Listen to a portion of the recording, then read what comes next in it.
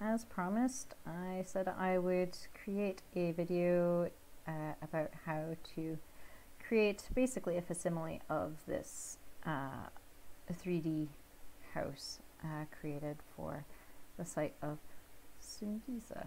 I'm sorry if I mispronounced that.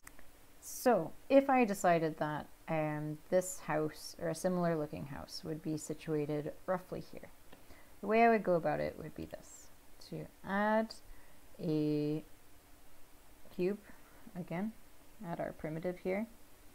I will move it so that it is roughly aligned with the house floor, roughly.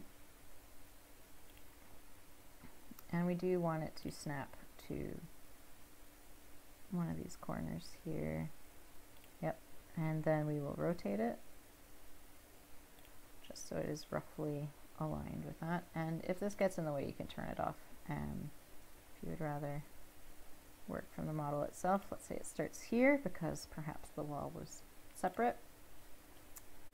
So first you'll want to decide what sort of height. So if we wanted to go back to our 1.5 height, we'll do that here and lock that there. The width of walls and stuff won't really matter at this point, and you'll see why in a moment. But anyway, so that is all we need to do in object mode. Now we will select our edges. So perhaps I want to move, okay, select this edge, and we'll move it to match with this edge, essentially. We'll select this edge, and we'll bring it over to match this edge, and then we will find this edge over here. No, not that one, this one, and we will drag it to over here.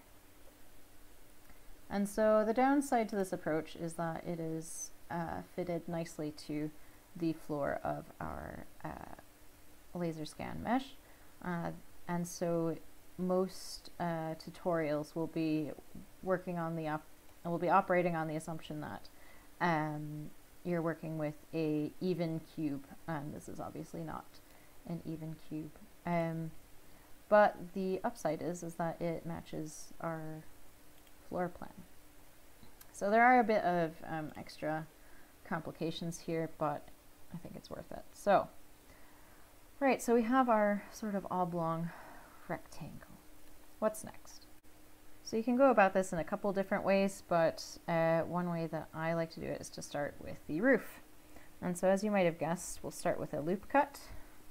Roughly in the middle would be ideal, and we will solidify that there. So we'll want to select this edge here that we have highlighted, and we will hit G.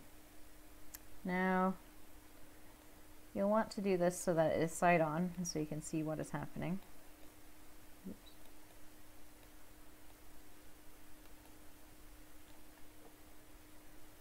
And you can sort of control bits of it, but also you could go with the Y. If you hold down Y, it'll control and control, actually, if you can reach that far with one hand, it will essentially control what direction the roof moves in. And so Y is roughly up and down at this point.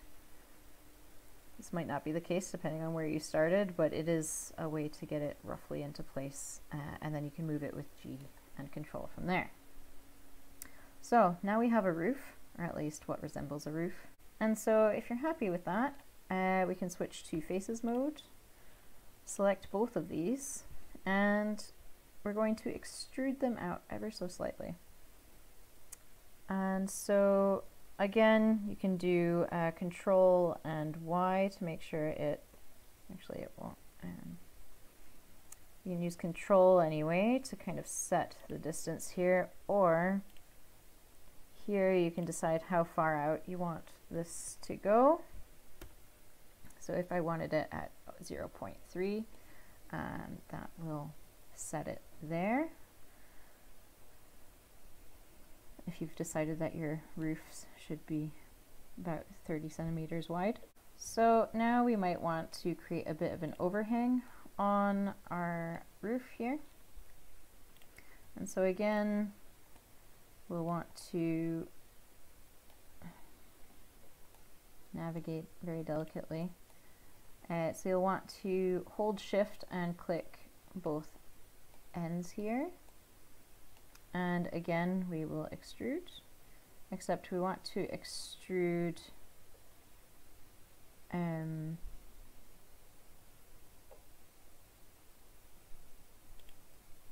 we want to extrude region. Come on.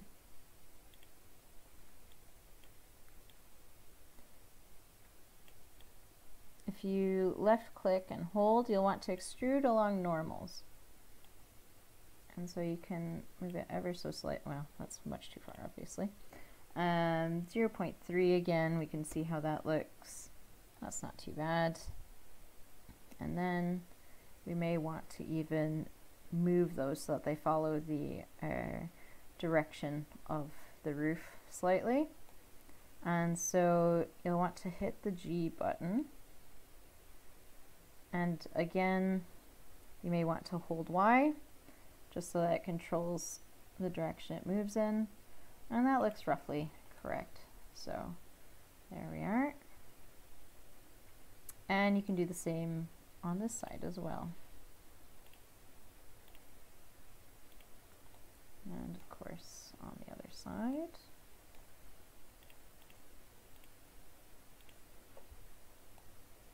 And so here's our yellow guy here. And 3, just so everything's nice and even.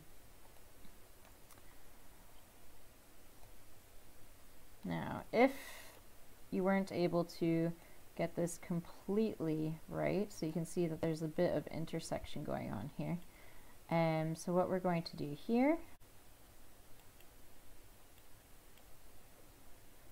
and we'll go to mesh, clean up, merge by distance, and something like that. So you can see as you sort of meet that threshold, it'll close up again. So that's quite useful when you have a bit of a gap there. And so you can do that for each of your, might not want to do that for too many of these, except for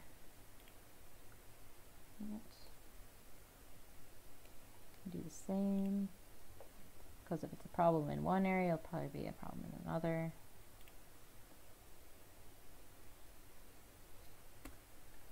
It's probably okay.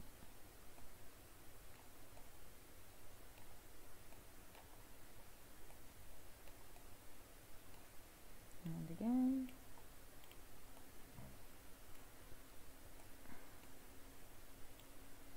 That's obviously the problem here.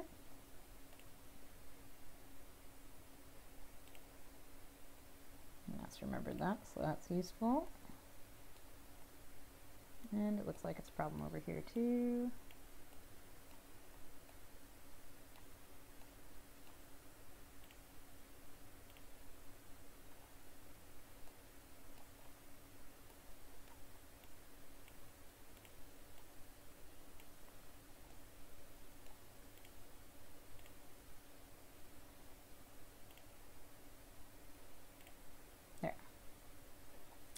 So that's our roof sorted now.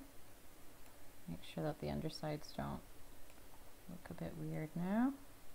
Yep, that's all fine. Good. So there's the basics of our house. Now if we want to look at the reference image we're working from again, you can see that there's sort of an inset sort of porch area. There's a support bar here, a cross beam, and there's a little add-on section there. So you can see that there's this sort of porch area. So what we want to use here is called the inset function. And so you can kind of get started with it, but then you'll want to open this.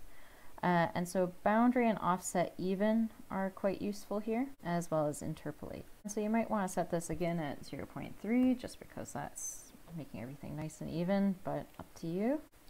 And if you want to create the pillar that we had there, Might want to select individual, and that'll treat each of these faces differently and sort of create a pillar, well, at least the makings of a pillar here in the center.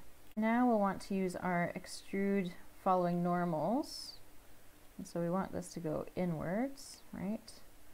And so how far is too far for a nice porch? Maybe we'll have a meter, since we were pretty close to that anyway. I believe in the tutorial online I went for 2. We'll see how that looks with our other sort of house here. Up to you. Maybe 1.5 is better. Even this sort of process might be telling us something about, so the other house I was reconstructing was on the top of the hill, and so does it look proportionally correct to use the same dimensions on top of the hill, or is this speaking to sort of the size or the status of the people living down the hill versus up top of the hill? All these things just need to be thought about. So, because we want this to look like a post and not a dividing wall, we'll use our friend loop cut. And we'll want it roughly in the center. And we'll try and do this again on the other side as well.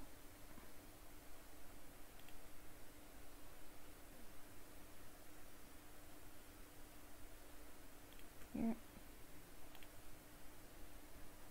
And so that should be that. And now if we go inside our house slightly, we can switch to faces, select these guys, you might want to make them, and let's delete this guy. Now, this is where this is when Control Z is your friend. So, do we want to delete the vertices, the edges, or just the faces? So I think you only want to delete the face here. And so you see that these edges are still here, which is good. And we'll do the same here. And so now, if we select edges, we should be able to fill in this area. So what we want to do is fill this edge here, and then we'll want to fill this edge here, and then these edges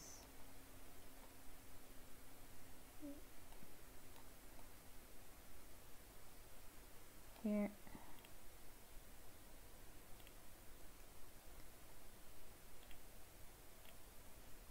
There.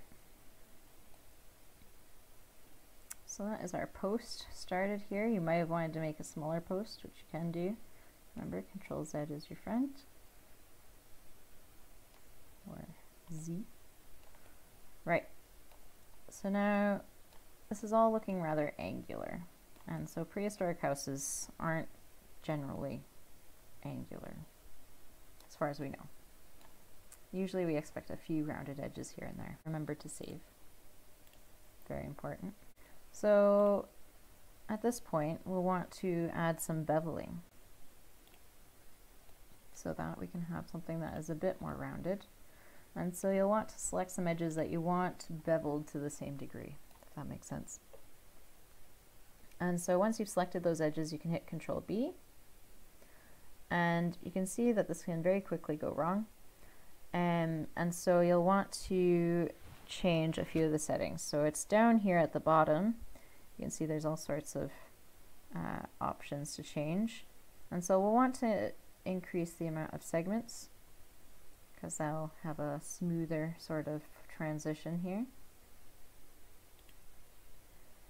And you can change other things about the bevel as well, or maybe not that.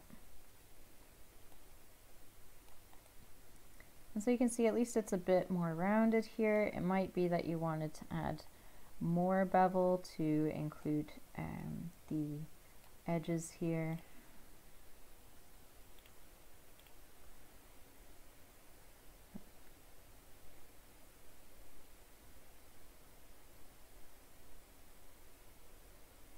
And you can always control this a bit easier here.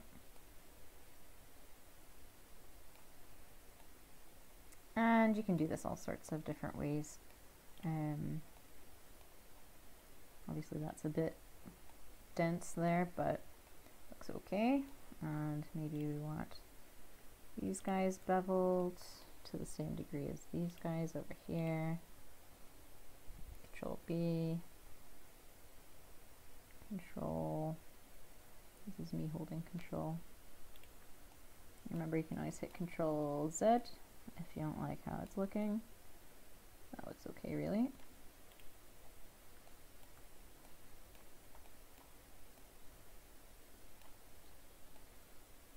And these guys here.